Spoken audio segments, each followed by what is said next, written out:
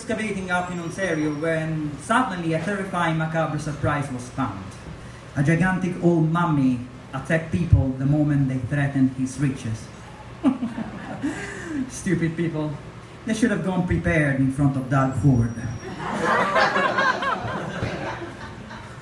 Cuts to education were announced, and apparently because Canadians don't need education, Ford said, "Take me, I do no shit, and look at where I am." Scheer, John Tory, anybody? No. Why not? Best comedy group since the Three Stooges.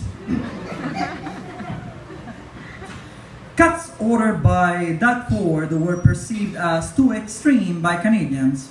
How come? They woke up with no genitals. Anyway, liberals are ready to face Doug Ford in the next elections. They will candidate ALF, alien life form from the 80s.